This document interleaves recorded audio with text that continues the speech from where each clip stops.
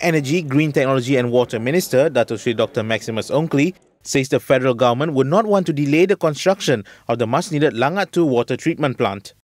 Tapi saya beritahu di sini, kalau Langat mulai construction sebulan depan pun 3 tahun, baru dia mulai mengeluarkan air. The Cabinet Committee on Selangor Water Problem will meet next week to discuss the taking over of the 4 water concessionaires in Selangor by the federal government.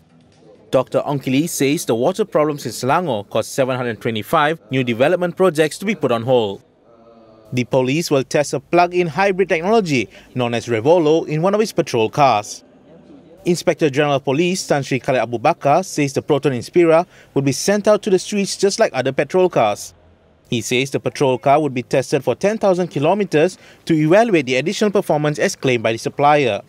Prime Minister Dato Sri Najib Tun Razak unveiled the car in conjunction with the launching of the Force Green Technology application and Green Practice Blueprint.